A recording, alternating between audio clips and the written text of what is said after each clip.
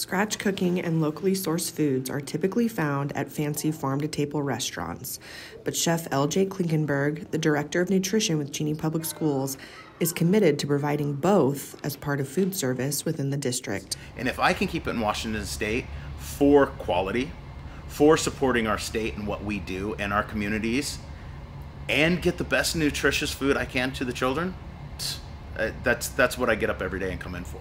It's a tall order, especially given the state and federal requirements district food service must follow for school nutrition.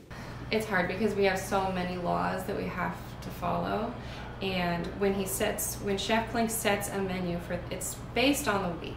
So every week kids can have a certain amount of sodium, a certain number of calories, a certain number of grams of protein. All of that is accounted for and set for us so that we don't have to think about it when we go to order. And so it's kind of like my cooks will tell you, it's kind of like nutritional Jenga. You got to figure out like what fits this day, and every menu has to match that 5-day cycle menu.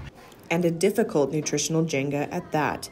Klinkenberg and his team utilize locally grown produce vendors, often while also making the majority of meals from scratch. With each school serving between 300 and 500 students per meal every day, there's a lot of planning and forethought. Though it takes a lot of effort, serving fresh local food is worth the reward of exposing students to new food options that can expand their palate and appreciation for food. And they are excited about strawberries, and they're excited about grapes. And they are excited to see those things because they may not get them at home or not get them as often at home.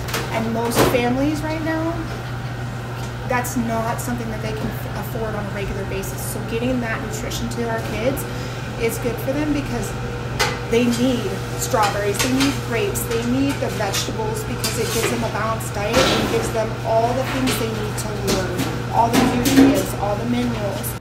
I know that they're learning that fresh food tastes different. And when you see a beautiful salad bar that's a rainbow of color, you're more willing to try the new exciting things, and it's less scary and daunting. Through passive culinary education, that they get to try a quality product that Washington State produces. That's part of our job, providing good quality meals, is also that education of where it comes from, why we have it, and why it's important they try it for their health and for the quality of our state and the process of the food that we do in this state.